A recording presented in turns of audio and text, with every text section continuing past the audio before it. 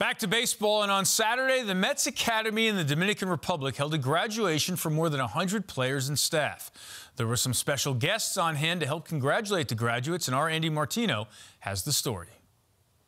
The Mets over the weekend held their annual graduation ceremony at their Dominican Academy. 164 players and staff members received either a college degree, a high school diploma, or a certificate to continue their education. This has always been a big deal for a Mets organization that's prioritized education in the Dominican Republic. To show it was a big deal, Carlos Mendoza, the manager, gave a speech, and David Stearns, the president of baseball operations, also attended.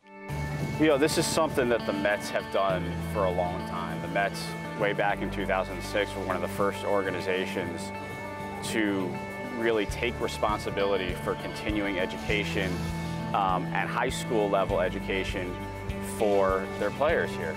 And it's become a really important part of our organization's identity. It means a lot to us as an organization, and it's become the example for the rest of the industry. Since 2006, the Mets have graduated more than 500 players from this program, including current catcher Francisco Alvarez, who earned his high school diploma here 2 years ago. At one point, Francisco was one of them, you know, and for him to be here in such a special day, for a lot of them and for all of us as an organization was pretty neat. They all got the same goals, the same dream, is to play in the big leagues. As an organization, we're not only trying to develop a championship caliber player, but championship caliber people.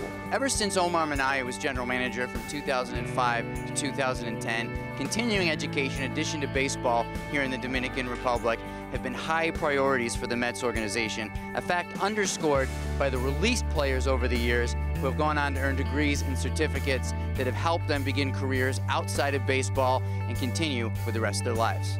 This is part of Omar's legacy with the Mets. This was very important to him. He was a big force behind the push, not only for the Mets, but for Major League Baseball as a whole, to provide growth opportunities for our players, regardless of whether they stay in pro ball or not. And that's a big part of this here today. It's preparing our players in the event that they don't stay in pro ball, which many players don't reach the major leagues. And this is a big part of them finding success after their baseball careers are over.